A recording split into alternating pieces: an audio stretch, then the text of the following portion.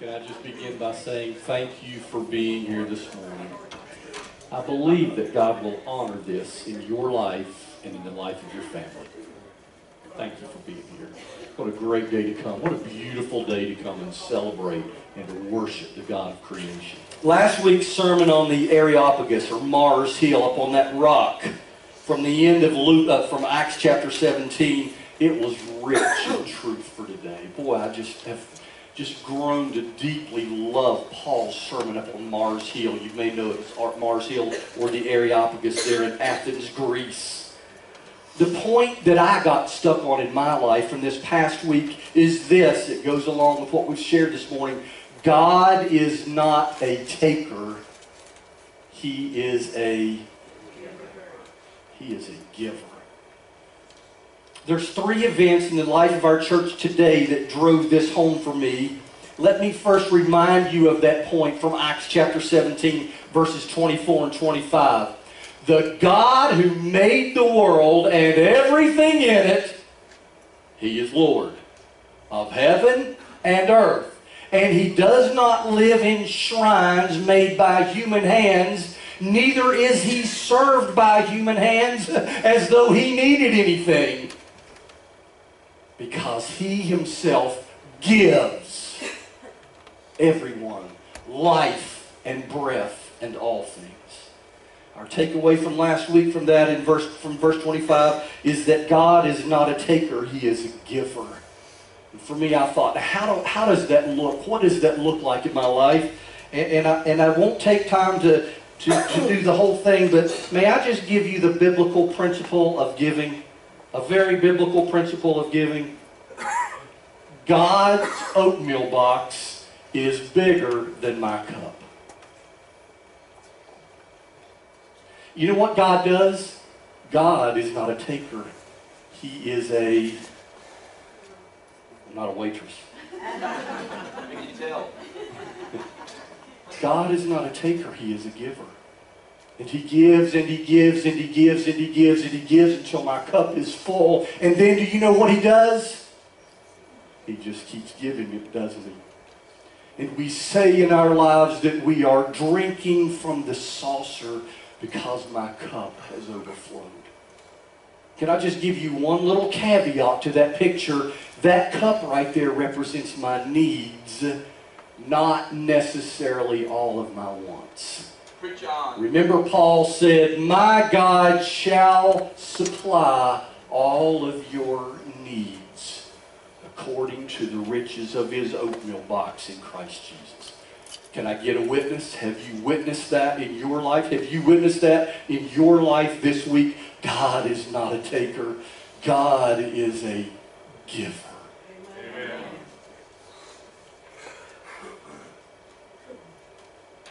I wasn't a waitress. Did I ever say that? Can I just say to you that in the Old Testament, the principle of tithing apparently was this. This is 90%, and God just dumps 90% out, and then some spills out on the plate, and that other percent that He spills out on the plate is the opportunity that we have to share back or to give back to Him. And the Old Testament was a call to tithe. I have two prayers for the finances related to our church. The first one now and the second one in a minute. The first one is this.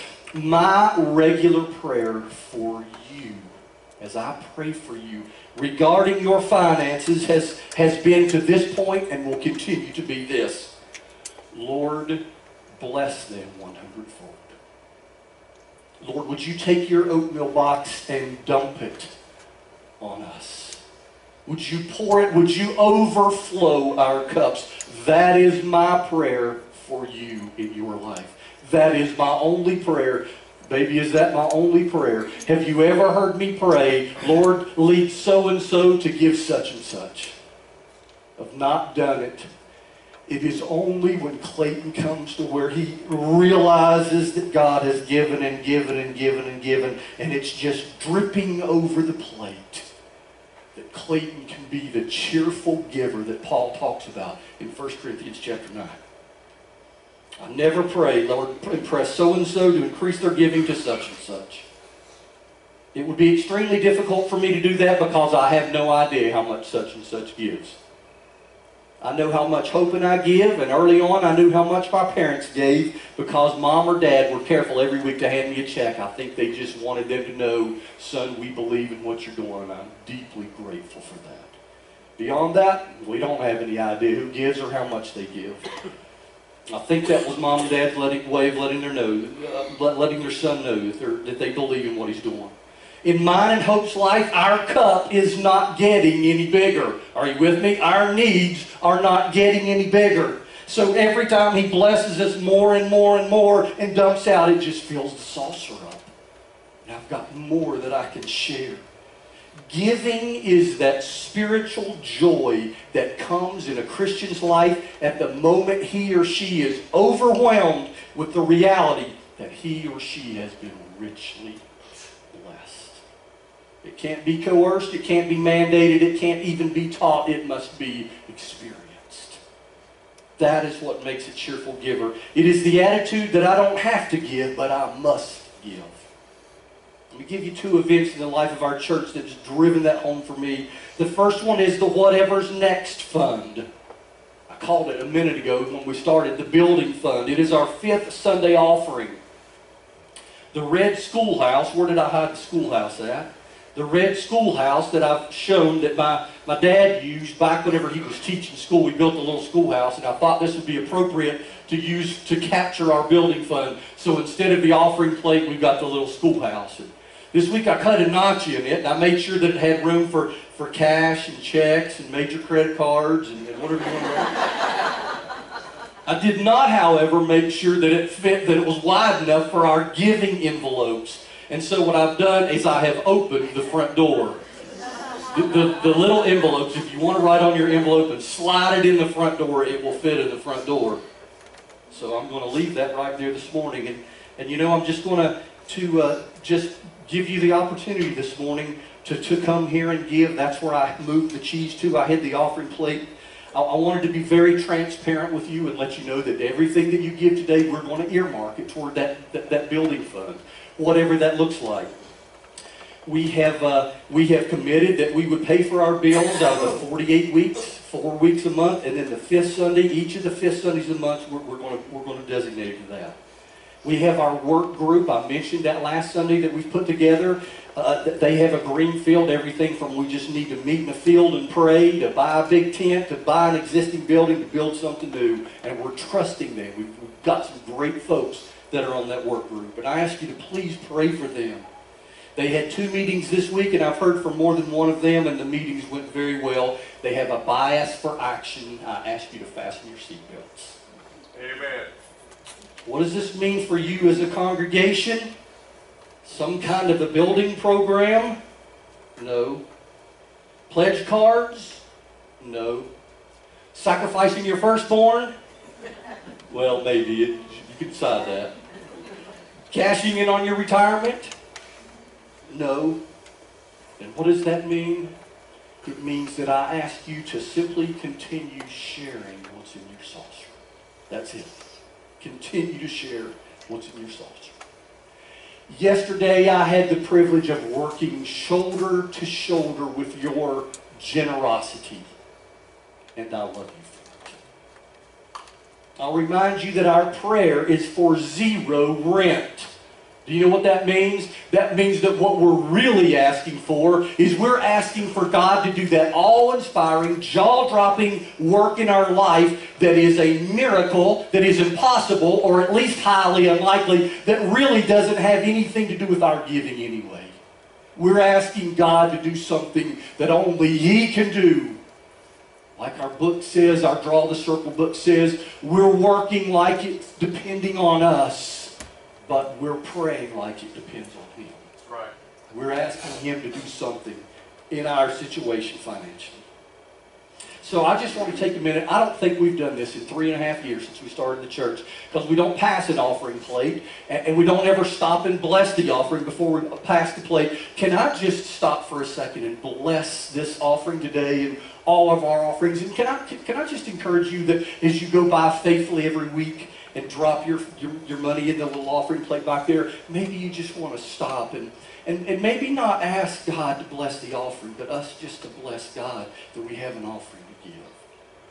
So Lord Jesus, on this day, we celebrate and praise and thank you that you have given to us.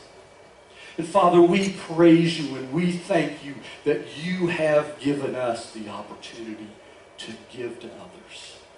And so Father, whatever our next step looks like, maybe we'll hear from that in a few weeks. Father, whatever our next chapter in our journey looks like, Father, this morning we give you praise and we give you thanks for these gifts, for this offering. Father, I would ask that you would take it and that you would do what only you could do, that you would multiply it, and that you would cause us to stop and our mouths would be, our jaws would drop, Father, at the greatness of your gift to us. We love you, Lord, and we thank you for the chance to give in Jesus' name. That was the first event in the life of our church. We've got a committee to try to figure out what we're going to do. We have a 2-year lease on this building. We've been here for 1 year already. Can you believe it? Today, exactly one day, the last Sunday in April, it's been 1 year. Feels like a brand new place to us. So pray for that group. The second event in the life of our church family that I got stuck on when considering the truth that God is not a taker, but He is a giver, is connected closely to what happened here yesterday.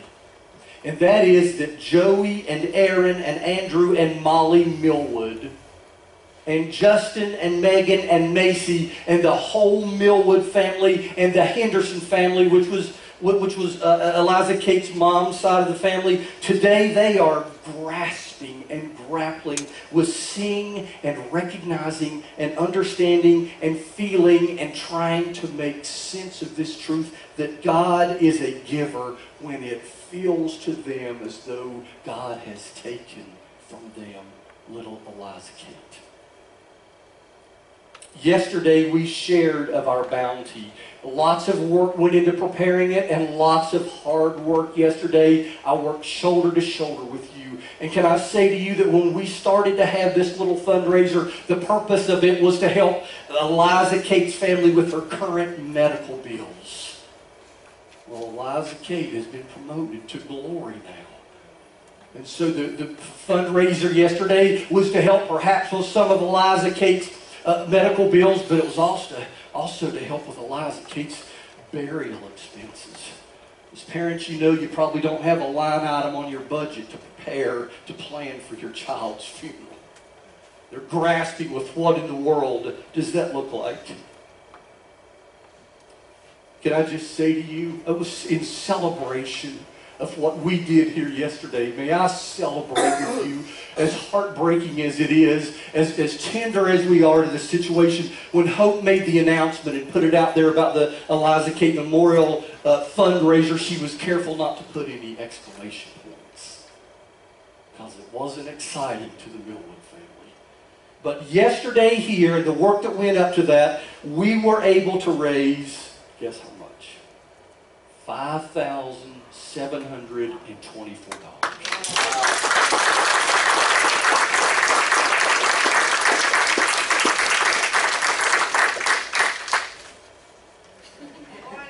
He giveth and giveth and giveth again. When my niece Hannah was sick, the body of Christ gave and gave and gave. And I will say that to you that in the midst of our great loss, she was only 18, we were keenly and unmistakably aware that our Father was a giver. And He used the body of Christ to be His hands and His feet. How will the Millwoods know that He is a giver? It is as we give to Him. I thank you for your hard work and your generosity, and I love you for it. There, that was the introduction to the sermon. It was really just Clayton still chewing on Paul's sermon from up on the rock in Athens. God's creation is evident in the aroma of the restaurant.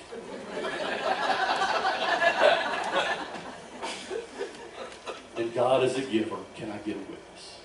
Amen. I think everyone knows that should have been restaurant, not restaurant. I had that written down here to clarify that as it. Today's message is titled The Sequel, Corinth. Acts chapter 18, the first 4 verses. If you can, I don't think in 3.5 years I've done this. Would you stand with me as we read together these verses from God's Word? Acts chapter 18, 4 verses. After this, he left Athens and went to Corinth, where he found a Jewish man named Aquila, a native of Pontus, who had recently come from Italy with his wife Priscilla, because Claudius had ordered all the Jews to leave Rome. Paul came to them, and being of the same occupation, stayed with them and worked, for they were tent makers by trade. He reasoned in the synagogue every Sabbath and tried to persuade both Jews and Greeks. You may be seated.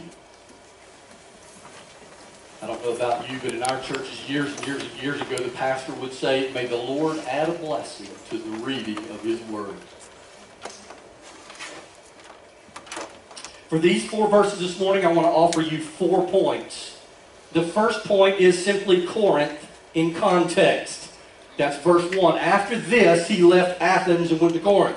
After what? After he left Athens. May I show you a picture of our map?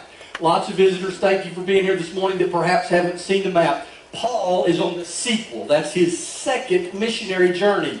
Both of them he started here in Antioch. The first one he went south and then up here and then looped back and went home. The one that we're studying now, he went west and north and came to Troas and got to the water and said, "Lord, what am I going to do now?" And in a vision, God said to him, "Come over into Macedonia." You may remember that, the Macedonian vision. So he went over into Macedonia. He first went to Philippi, built a church there. They threw him in prison, beat him with rods. The Lord delivered him from prison, and he left there. He went down to Thessalonica. And then he went down to Berea. They chased him out of town in Thessalonica. Then he went down to Berea, and the Thessalonians chased him down to Berea, chased him out of town. They took him down here to Athens. And last week he had the sermon up on the rock in Athens, on Mars Hill, or the Areopagus. Well, this morning it says, after this he left Athens and he went over to Corinth. Can I have the next map, please?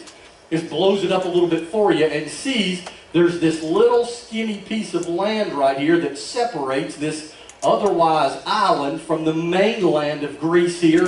I looked it up and it's called, well, it's called an isthmus. Anybody remember an isthmus from geography? Well, I didn't. An isthmus is a little narrow piece of land that connects 2 larger bodies of water. You've got to be careful how you say that. It connects this island with the larger part of Greece here. That's where the city of Corinth was at. It's a narrow strip of land connecting to those 2 areas. May I show you a picture of the remains of a temple of Apollo? Apparently there were 38 pillars in this temple. This is a modern day picture. There are 7 of those pillars left. You can imagine the picture there right around the water. There was water largely around them. It was an ancient city. You can do your homework. It's another one of those significant cities. The Roman government came to Corinth and they built this large city, so it was a Roman colony in about BC 44. We're in about AD 50 something, so it's about 100 years old. This city of Corinth. You remember that Paul later wrote back 2 letters. What are those 2 letters? 1st and 2nd Corinthians to the Corinthian church that he started. He shows up in town now. In today's terms, Corinth was a very progressive culture. And Paul addresses these 2 letters to the church at Corinth later in very strong terms, exhorting them to be clean of all impurities and to refrain from immoral behavior, especially sexual impurity. Because there was a lot of sexual impurity that was happening in Corinth in this time. It was difficult. It was a tough city in which to be a Christian.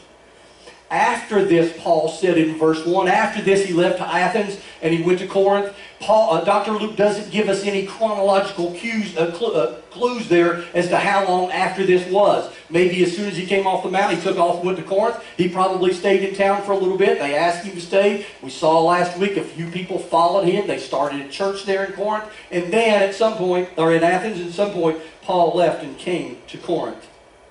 After this is no specific time. So you will remember with me that that Silas and Timothy were still left behind. Would you go up one slide, please, Josh, to back up to the map?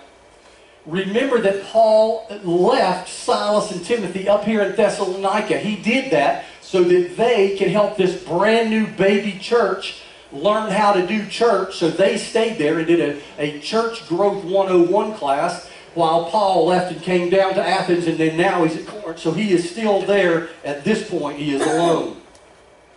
Does anybody know what page I was on? Verse 2 gives us the second point. New friends who became old friends. He came into town, into Corinth.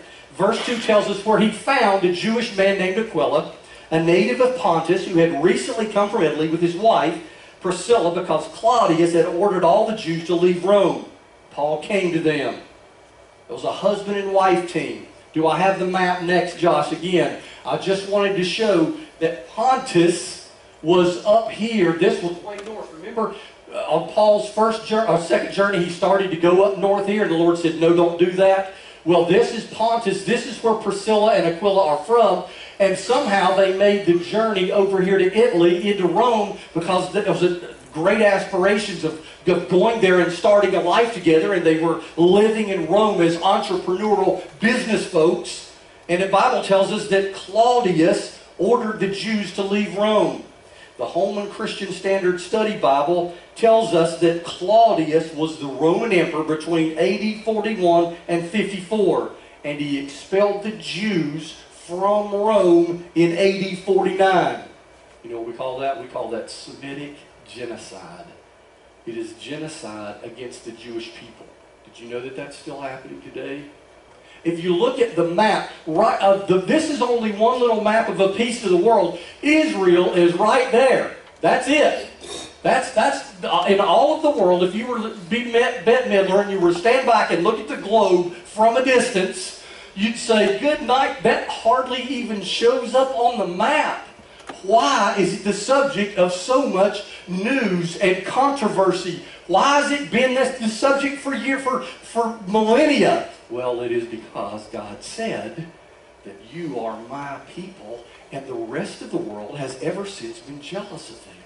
And it still happens today. And it will continue to happen till Jesus comes back and sets up his kingdom and said, these are my people, and I'm going to be the king of them and you. Amen. Back in verse 1, Dr. Luke was vague on his timing, but here he says that this happened after Claudius had ran the folks out of town. Once again, Dr. Luke roots this story in a verifiable historical event. You can go read the history books and find out when this happened. Paul was careful to do that for us so that we would know these are not just made-up stories. These are events that happened within the confines of human history. To Aquila and Priscilla, no doubt. Think with me about Aquila and Priscilla. They had left Pontus and they'd gone to Italy and they'd gone to Rome, and there they were. They were going to start a new life and had great aspirations, and they get driven out of town. This felt like one of those meaningless threads in their life. Have you had one of those? Have you had a situation in your life that said, that just feels, why did that happen? How could I have gotten displaced from here to here? Ronnie and I were praying this morning, and he prayed about the fact that he and Leanne were displaced from Maryland to Bowling Springs, South Carolina. Does it ever feel like a meaningless thread? Can I encourage you, don't be surprised if that random event in your life doesn't turn out to be a main artery of the picture of your journey.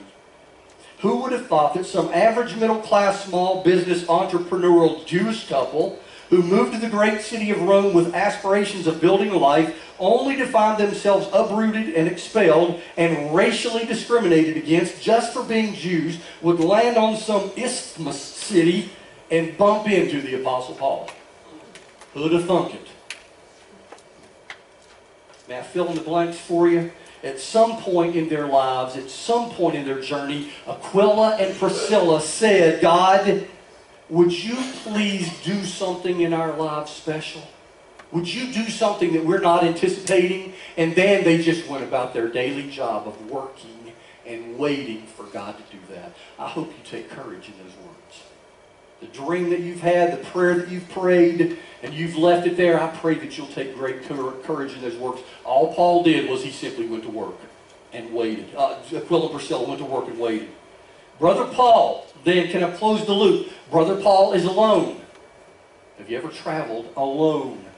No payphone, no pager, no flip phone, no smartphone, no TripAdvisor, no Travelocity. He walks into town all by himself. He probably prayed something like this on his way into town. Father, you ever done this? Would you please guide me and direct my steps to meet somebody that I can connect with? You ever prayed a prayer like that? God, I ain't seeing where I'm headed. I'm going here. I know this is where I'm supposed to go. Can you help me? Father, I am asking you to delight me.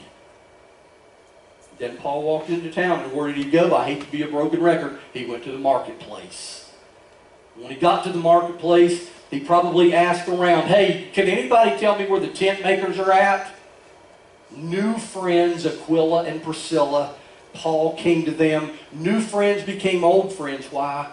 Because we will see later that Aquila and Priscilla started traveling with Paul and Silas and Timothy. Point number 3 from verse number 3, blue-collar Paul. Verse 3 that says, being of the same occupation, he stayed with them and worked, for they were tent makers by trade. That's the first time that we have seen, that we've been introduced to Paul's occupation. At some point, Dr. Luke just decides to insert this little nugget into the story that Paul was a tent maker.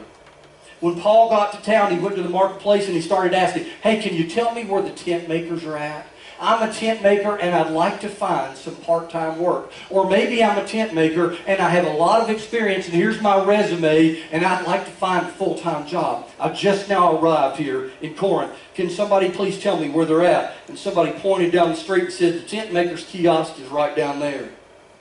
And he goes down there and the Lord has gone before him and he's woven a loose thread. As I mentioned, to this point in the story, we've not seen Paul as working at all or being bivocational.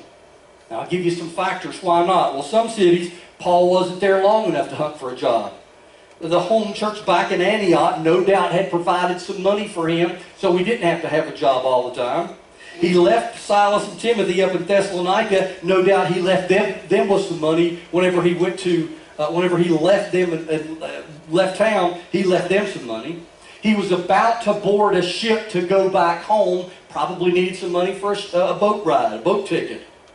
Finally, it's impossible that Paul had been working all the time. Dr. Luke just hadn't taken the time to tell us that yet. But I make this point. Paul was bivocational. He had 2 jobs. Verse 4 tells us that he went to the synagogue on the Sabbath. What did he do the rest of the week? Well, he was down there at the kiosk making tents in the marketplace. So the question arises, Clayton, is that why you're bivocational? Because you want to be like the Apostle Paul? Well, partially, yes. Can you look with me just for a second at the 2 sides of the coin? First, there are biblical precedences for full-time, call them what you want to, vocational ministers, pastors, associate pastors earning wages. Yes, there are biblical precedences. Look with me at these verses in 1 Corinthians. Again, later Paul writes this letter back to the church of Corinth. Who goes to war at his own expense? You ever have a soldier say, I'll go to war, but I'm going to pay my own way? That doesn't happen. Who plants a vineyard and doesn't eat its own fruit? Or who shepherds a flock and doesn't drink the milk from the flock? Am I saying this from a human perspective? Doesn't the law say the same thing? For it is written in the law of Moses, when you've got an ox out there and he's treading the ground, don't muzzle him, unmuzzle him so he can eat some of the seed of the ground. Don't muzzle an ox while it treads out grain. Is God really concerned about oxen? Is this example just for oxen or is it for people? Verse 10, or is he really saying it for us? Yes, this is written for us. Because he who plows ought to plow in hope, and he who threshes should do so in hope of sharing in the crop.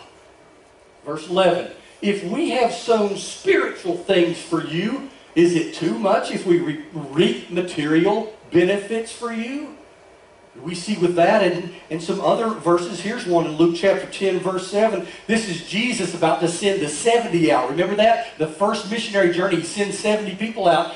Jesus says this, when you get there, stay in the same house and eat and drink whatever they offer, because the worker is worthy of his wages. Don't be moving from house to house. Get somewhere and stay put. Take graciously what they offer to you, because the worker is worthy of his wages. There's other passages. Look at these verses in 1 Timothy chapter 5. The elders who are good leaders should be considered worthy of an ample honorarium, especially those who work hard at preaching and teaching, because the Scripture says, and he goes back and quotes that same verse, don't muzzle the ox while it's treading out the grain, and the worker is worthy of his wages. The first side of the coin is that there is plenty of Scripture supporting paid staff. Then why did Paul choose to be bivocational? That's the other side of the coin. Will you look with me in 1 Thessalonians chapter 2, verse 9? The Bible says, for you remember our labor and hardship, brothers, working night and day, so that I'm working with my hands as a tent maker. You can do your research. Maybe that was a leather maker. We don't know if they made pup tents or if they made leather or what they did exactly. We worked night and day so that we would not burden any of you. We preached God's gospel to you. We don't want to burden you. Look at these verses in 2 Thessalonians. For you yourselves know how you must imitate us. We were not irresponsible among you. We didn't eat anybody's food free of charge. We weren't looking for a handout. Instead, we labored and struggled. We worked night and day out there on the kiosk in the marketplace making tents, so that we would not be a burden to any of you. And these and many other verses, Paul gives us two sides of the coin. Here are the two sides of the coin. The worker is worthy of his wages. There are plenty of precedences for having a paid staff. Number two, Paul chose not to accept wages from those to whom he ministered. I found a really good article about being bivocational or not bivocational at inthelasthour.com. Here's two exhortations. With or without a paycheck, Clayton, work in such a way that at the end of the week you feel like you deserve a paycheck. No, I don't mean, man, that was a really good sermon, they should pay me. But I mean that feeling that you have after you've split wood in the yard all afternoon, blisters on your hands, and then aching back because you worked hard. That's the first exhortation. With pay or without pay, Clayton, are you working hard? Hey. The second exhortation is this. With or without a paycheck, work in such a way that if there was a clone of you, you would support them as a missionary. This person, when you look at their life, you say, that's somebody that I think we should support on the missions, because I have watched their life, and when they get there, I know that they are going to work. And I'll just say to you that Clayton Houchins feels the weight of that in his life. Can I share this personally with you for just a minute?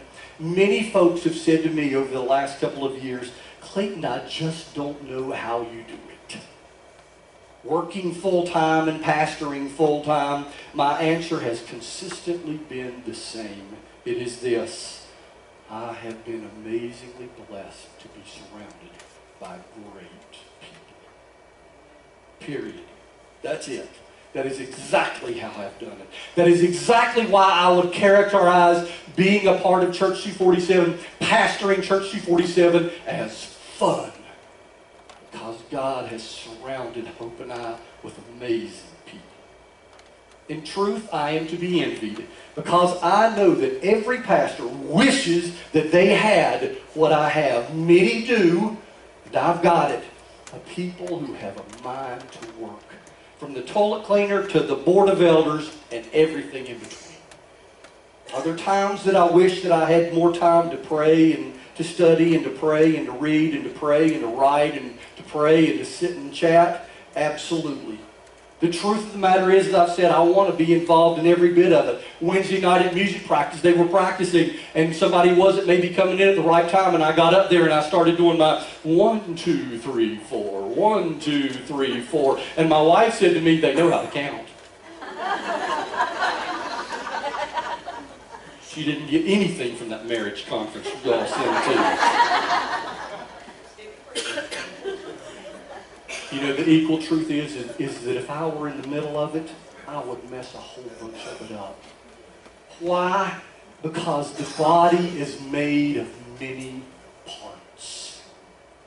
Consider the number of body parts that it took for you to get out of bed and make it to church this morning. How many parts of your body contributed to that little effort? We've talked many times about each body part in our church finding its place and doing its part in order to carry out the mission. Here's the mission that I believe that God has put on my heart and for the life of our church: to help the 46,500 unchurched people in our area to move from where they are to where God wants them to be, starting with this guy. How in the world can we possibly tackle that elephant? Point number 4, verse number 4, persuade whoever shows up. Paul, on the Sabbath, he reasoned. Every day he went to work and probably had blisters on his hands from making tents. But on the Sabbath day he showed up and he reasoned in the synagogue every Sabbath, and he tried to persuade everybody in every pew to follow Jesus. He tried to persuade everybody. Won't you follow Jesus, Hans? Won't you deepen your relationship with Jesus, Patty? Hayden and Danielle, man, I hope I get these names right. Hayden and Danielle, won't you deepen your relationship with the Lord? I'm trying to persuade you, and I'm trying to do so by convincing you how very much God loves you. He chases after you. How do we tackle the elephant? We try to persuade whoever shows up. I've mentioned it to you a time or two, but it was an epiphany for Clayton in his life. On Easter Sunday morning, when we baptized 5 young people, ages 15 and younger. And everybody said, amen. It hit me. All we have to do is to change our culture. The only thing we have to do is we have to go out there and round up all of the unchurched youth and children within 5 miles of here, get them to church, provide them with the good news of the gospel, try to persuade them of God's love, give them hope and purpose and stability and community in their life. That's all we have to do, and we can change the entire culture. Just got to go get all the kids and round them up and bring them here. That's all we have to do. So here is the ask. I said I was going to talk a lot about giving, and I hope you got the points of giving. You have given, and you are giving, and I thank you for it. Here's the ask. I've talked a dozen times about 247 ways to serve Church 247, but I could never find the right time to share it. I knew that I would know when the time was right, and I just didn't feel it was right until now. This morning, I offer to you 247 ways to serve kids 247 in the hedge. It was an epiphany for me. Actually, perhaps it was when Katie was standing on this stage and she told the church that she gave her heart to Jesus. It was like the Lord smacked me. Clayton, that's all you got to do. Go get all the kids and bring them here and tell them about Jesus, and you can change the culture in one generation, because they'll grow up and they'll be the next generation, and our culture will have fallen in love with Jesus. One generation. Amen. So I'm asking that every person in our church, this is the ask, here's the invitation time. I'm asking that every person in our church pick a line item from this handout and commit to it. We've got these, I don't know if you got them out on the info, I don't know Tyler and Caleb, but on people's way out, would you please hand one of those? They're real small, and the font's small. You'll have to use your magnifying glass. You might say, but I don't even like children. No problem. Can you pray specifically for 10 kids or 50 kids? Can you change the oil on the bus? Can you set up or tear down before a Sunday morning kids 247 church service? Can you shoot a kid a text or write a handwritten note of encouragement? Can you take a pre-written piece of curriculum and share it with a class of spiritually hungry kids who will soak it up like a sponge? Can I just say to you that the leadership, our kids and youth leadership, have spent and are spending a lot of time talking about curriculum. You know what that means? That curriculum means this. When you graduate from Josh Lau's youth group, you should know these things. And therefore, in the 11th grade, you should know these things. Therefore, in the 10th grade, you should know these things. All the way down, how do we build a curriculum so that when young people leave here, they are ready and prepared and understand how to succeed and flourish in our culture? Curriculum. We're spending a lot of time on that. Can you listen to a kid or a young person quote a Bible verse, or maybe tutor a kid, or counsel a kid, or be a surrogate parent to a kid who is missing a parent in their life, or maybe you could drive the bus Sunday mornings or Wednesday nights or sometime through the week. 247 ways to serve Kids 247 / the Hedge. We're handing these out today, and I'm asking you to carefully pray over it. Sunday, June 10th is going to be a significant day in the life of our church. It's going to be our first ever promotion Sunday. A lot more to come on that over the next few weeks. But on that Sunday, based on this list, we're going to have little commitment cards. And I'm going to ask you, I've never done that. I've never had a card for anything. I'm going to ask you to take that card and make a commitment on it and write down off of that list one of those things. I am the person who will blank. I'm going to ask you to fill that out. This commitment card will simply be for you to indicate the item that you want to be a part of. What are we trying to do? We're trying to simply persuade whoever shows up. Whoever shows up, whatever kids show up, and we've watched it, we've seen it happen. When the kids show up, what do? They bring their mama and don't they? I've talked a lot about giving. You have given, you are giving, and I'm asking you to consider how you can give to our kids going forward. Today specifically, what I'm asking you to do, I'm asking you simply to consider this. It's the message of this song. Will you bow your heads and close your eyes with me? This song says, Lord, you've been so good to me. Greg, go ahead. Father, I just pray for every one of us, starting with me, that we will see and know and sense and understand how very good for you that you have been to us. Lord Jesus, in our lives, that we would just pay it forward out of the overflow of the saucer that you have richly blessed us with. In Jesus' name.